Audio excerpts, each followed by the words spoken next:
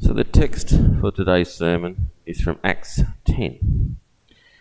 In Acts 10 we hear about the conclusion of the incident where the Apostle Peter witnesses the way God wanted to include the Gentiles, those beyond Israel, in his promises of his kingdom.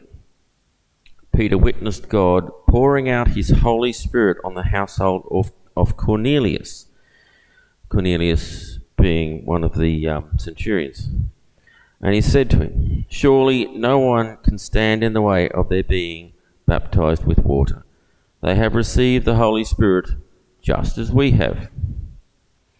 This was God's way of saying that all people are created equal.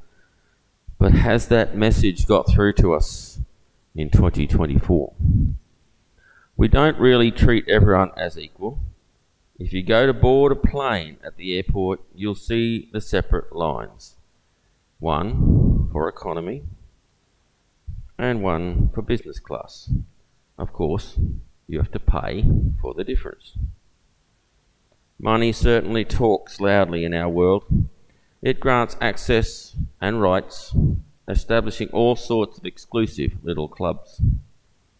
It impacts on where you can afford to live, on what schools you send your children to, and on what kind of restaurants and shops that you can afford to patronise. And it's not just money that creates exclusivity. It could be your culture, or your bloodline, or your level of education, or your looks, or your system of beliefs, or any other number of factors that determine where you find yourself on the different pecking orders of life. And of course, pecking orders comes from chickens. And if you introduce a new chicken into the pen, they get a rough time of it. Sometimes there are very obvious distinctions, like in the Indian caste system, where you have the untouchables at the bottom of the social rung, but there are also far more subtle distinctions, like ones we make in our society. We might not always be conscious of the way we alter our behaviour towards someone depending on their weight, their clothes, or their hairstyle, or whether they even have tattoos. But we do it just the same. But God is above this kind of thing, isn't he? God is not about to judge us according to skin colour, or bank balance, or our fashion sense, or the number of letters we have after our name, or any of these other superficial distinctions. Yet at times in the Old Testament it might not seem like this. From God's promise to Abraham to make you into a great nation, and I will bless you, from Genesis 12, came the nation of Israel, God's chosen ones, the ones he favoured, the ones he rescued from the hands of slavery to the Egyptians, and the ones he gave the promised land to at the exclusion of all other races and peoples.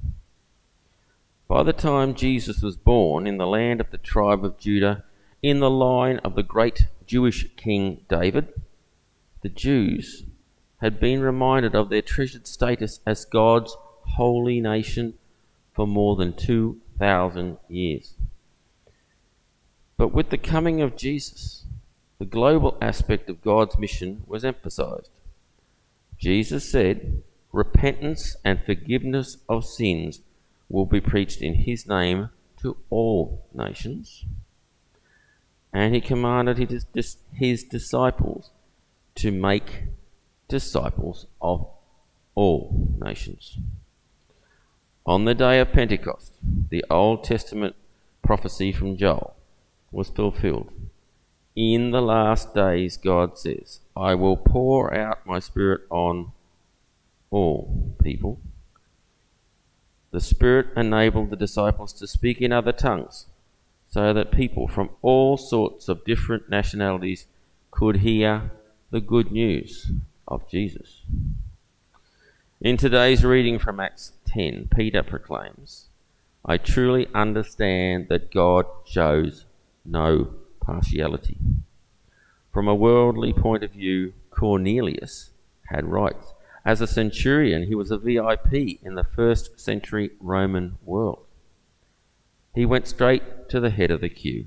His position gave him power and prestige. He also appeared to have been well liked and respected in the broader community, including among Jews. When some men went to fetch Peter,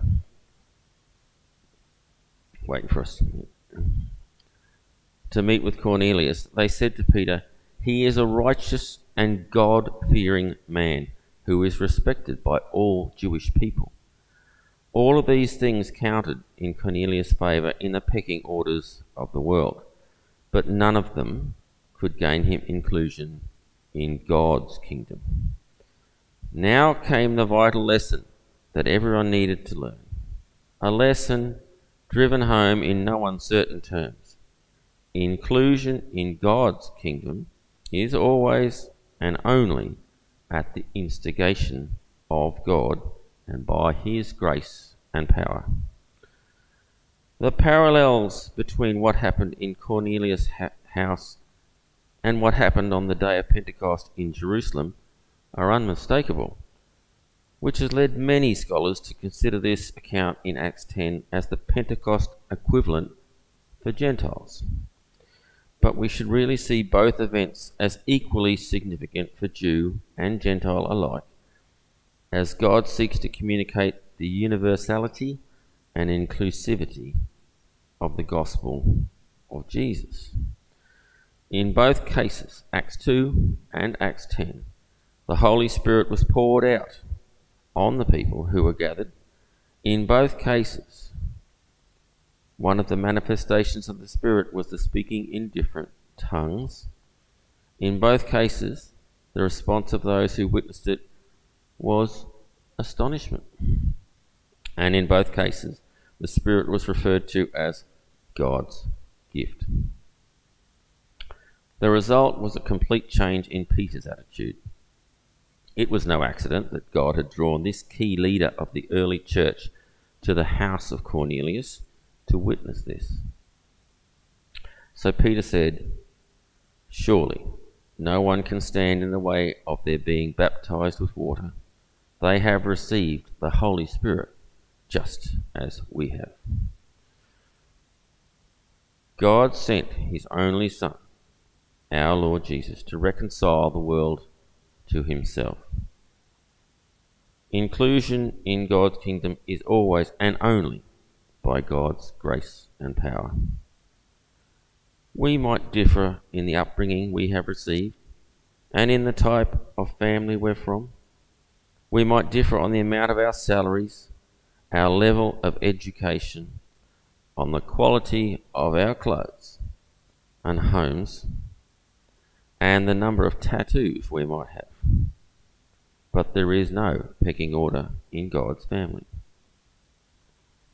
There is no one who has a greater right to be there than anyone else, and no one is here except by the work of the Holy Spirit who has included each of us. That should surely impact the way we view and treat each other. It should surely impact the way we view and treat those who do not yet belong to God's kingdom. May we never make a judgment that the message of Jesus is not for any particular type of person for whatever reason. May we never stand in the way of anyone being received into God's kingdom for any bias that we might have.